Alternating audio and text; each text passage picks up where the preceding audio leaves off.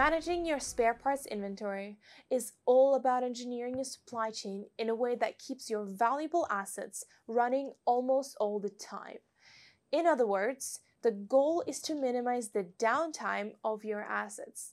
These could be an aircraft, vessel, oil rig, wind turbine generator, manufacturing equipment, heavy machinery, and so on.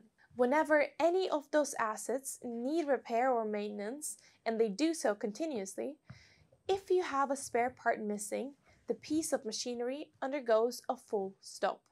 Aircraft is grounded, turbine isn't running, factory has stopped producing, all very costly scenarios everyone strives to avoid. The main challenges you've faced within spare parts is the highly erratic, infrequent demand with a high degree of randomness.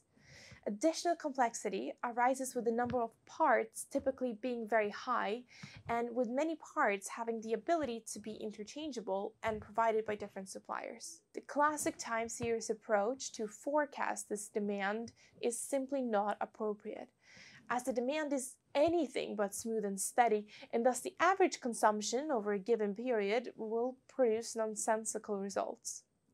Most of the time, you have no demand for a part. But once in a while, there is an urgent demand for a particular part that is critical to have. Question is, how do you cope with this degree of inconsistency? It's important to think from the perspective of the client, always. However, in spare parts, this is not a human. It is the valuable asset, whether that is an aircraft, turbine, oil rig, or heavy machinery, that is in sudden need of a particular part.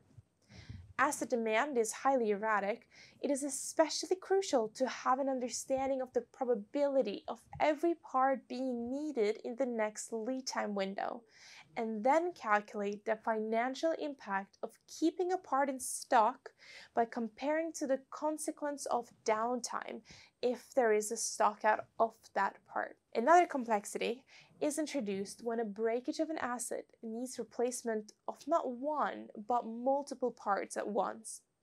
This means that if you do have any of those parts missing, the whole repair cannot be done.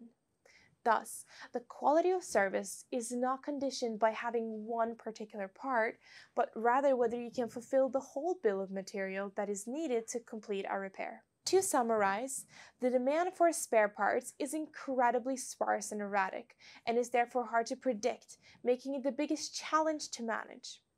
The goal is to always minimize downtime as much as possible, as those result in very costly scenarios. A probabilistic approach is required to properly manage the inventory of spare parts, as a forecast of the average consumption does not provide any value.